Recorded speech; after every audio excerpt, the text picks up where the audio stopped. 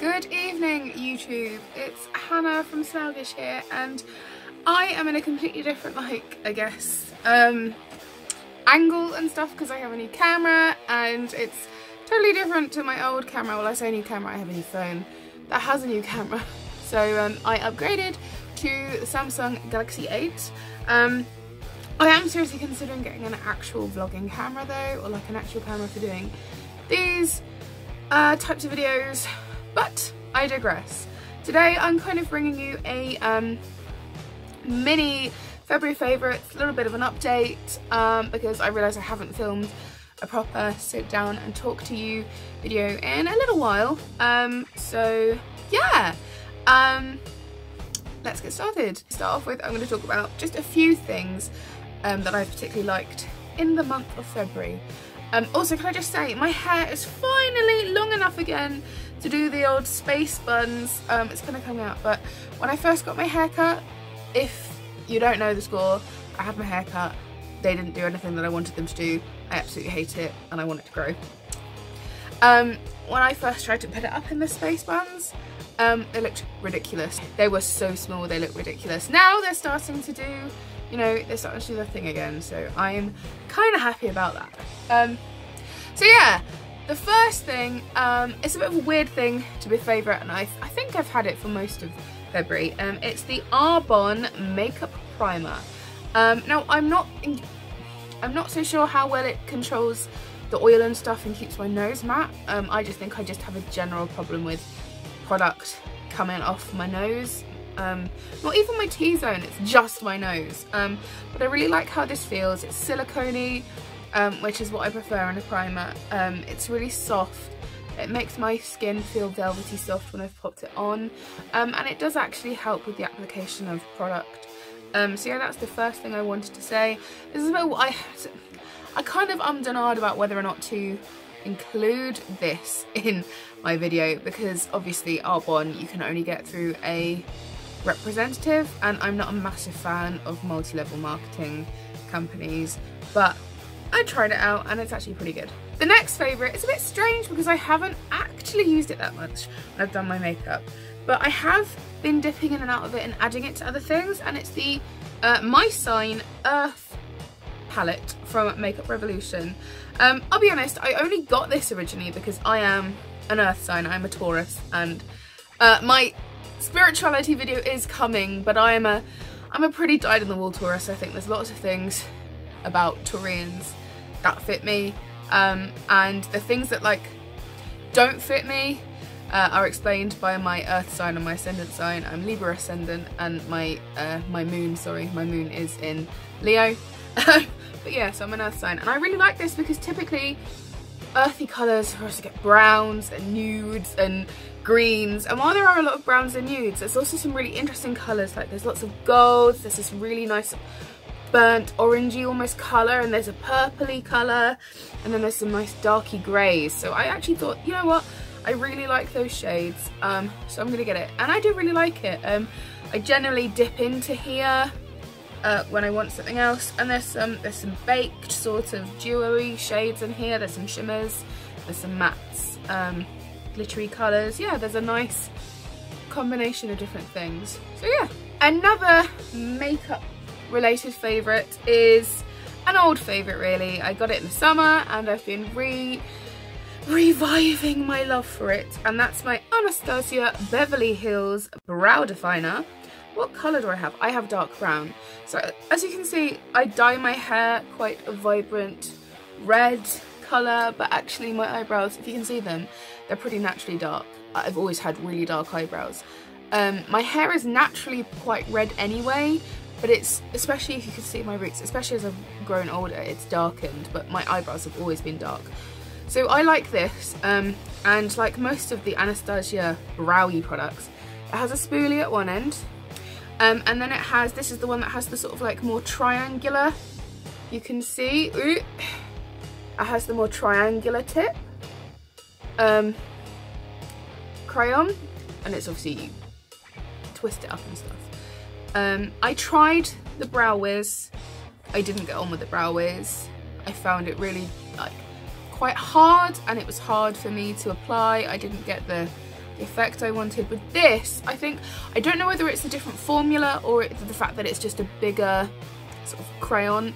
I actually find it's nice and easy to blend, so I draw my brow on and then I'll use the spoolie to also blend it in, and it just gives more of the look that I want. My next favourite, this is kind of a new favourite, and I'm just going to say, in general, my favourite for this month is Sanctuary by Kat Von D. This is the Everlasting lipstick. Sanctuary is just such a nice colour. It looks, I don't know, it looks a bit different in the tube, I think, to how it looks when it's on the lips, but it's that perfect sort of grey-y, cool toned, taupey, nudie brown. That is exactly the kind of colour I want to go for in a nude. So I've had the Everlasting lipstick for a while. I love it. It's pretty much been my go-to lipstick. Recently I've been wearing Miss Argentina a lot, which is like a really vibrant pinky red. But I also, this is like my go-to, my fallback, everyday lipstick colour really. And I like it so much, I went ahead and I got it in the Studded Kiss formula. So this is Sanctuary in the Studded Kiss formula, and it's exactly the same colour. It is pretty much exactly the same in the Studded Kiss as it is in the Everlasting lipstick. I wasn't sure how I was going to like her Studded Kiss formula because she's reformulated it. It's now called the Studded Kiss Creme, or Studded Kiss Cream, and it's a creamier format. I didn't actually hate the old formula of the Studded Kisses, so I was a little bit like, I didn't know how I was going to find the reformulation, because obviously when they reformulate things it changes, and especially if you liked a product anyway, it can be quite difficult. But I like this one at least, and I bought the other new shade I bought, or well, it is a new shade to Studded Kiss formula, but it's in the new formula anyway, is Nosferatu, and that's another of my favourite Everlasting lipstick shades, so I bought it in Studded Kiss and I really like it. So I'm looking forward to trying some more of them. I want to see if they've reformulated Coven massively, if that's different. I've got a sample, like a little mini of, because as you've seen in my What I Got for Christmas video, I got the Rock Candy gift set, which has got lots of mini lipsticks, and I think they've all become permanent, so there's a couple of those shades I want to get. But yeah, Kat Von D Studded Kiss lipsticks are my new obsession. I was really sad when I had to move away from MAC, because obviously MAC tests on animals, and Kat Von D, not only does she not test, but most of her products, if not all of them now, are vegan, and that was part of the point that she wanted to reformulate everything. So yeah, I love her lipsticks. I'm a fangirl. I don't even care. I love Tattoo Liner, I love Lolita, I love her eyeshadows. I only have the Metal Mattes palette, but it's brilliant, and I love her lipsticks, so what you gonna do? Shout out. Now, I haven't really used this enough this month to call it a favourite, but I really wanted to use it. On my lips now, I am wearing Plan 9, which again is a Kat Von D, as you can tell from the packaging. It's a Kat Von D Studded Kiss lipstick, and it's just this amazing green colour. And as someone with blue eyes and red hair, I think green looks amazing on me, and green is one of my favourite colours anyway. But I lined and filled in my lips first with this, which is again Kat Von D, So Sue Me. I know what I like, and it's one of her Everlasting lip liners. And this is in the shade Lemmy, which is a green, and it goes with Plan 9.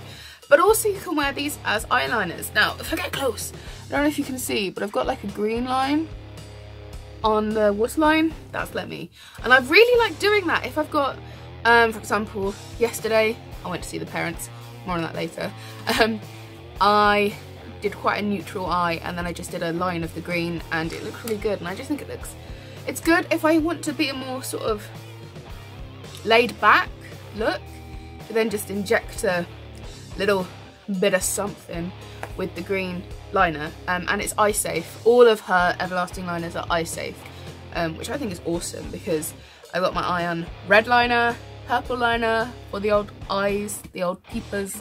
So yes, I think I'm gonna say one more thing in this video, and then I'm gonna do the general update in the next. I'm gonna split it into 2 parts, so this isn't too long. I've decided I can't, because I don't wear makeup to work, there's no real point in me doing like a project pan or anything, but I've decided there are a few things in my makeup, I say makeup collection, but I've really downsized recently, so there's a few things in my makeup shebang, I don't know what to, in my drawer, that I don't really use, and I love them, and I don't know why I don't use them. So I've decided I'm going to try and use different things specifically, and the first thing I'm going to try and use during March is my Urban Decay Vice palette.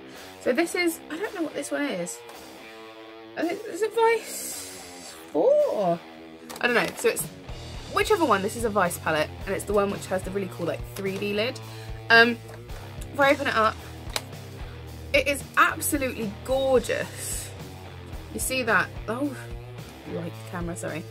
It's absolutely gorgeous, but I've barely touched it. I used a little bit of it today just to like touch up my eyeshadow that I did earlier. But it's absolutely beautiful, and I spent quite a lot of money on it, and was it a present? I think it was even a birthday present. And I just don't use it. And I don't know why, especially now that I'm experimenting more with colour. I mean, it's got 3 beautiful greens, it's got a really nice orangey colour, it's got such a gorgeous pink, it's got purple. So yeah, I need to use this one. So that's my first one, and I might even add this one to the mix, see if I can use them both in tandem.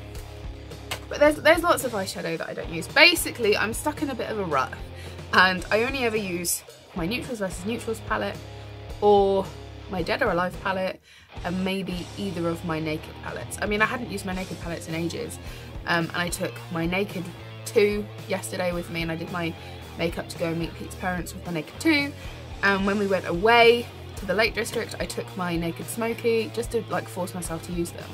So yeah, I'm going to try and use that palette whenever I do my makeup, and I'll try and do some more makeup experimentation during the week. Obviously, being a teacher, it is quite difficult, but yeah. So that is like the favourites part of this video. I hope you enjoyed it. Let me know, what was your favourite thing of this month, and have you used any of the products that I mentioned in my favourites? If you have, what do you think of them? And I'll see you in my next video. Thank you very much for watching. Please remember to like and subscribe to my channel if you like what you see. I try to do a fairly regular updating schedule. I at least have a vlog up most weekends. And yeah, thank you very much. I'll see you in the next video. Bye!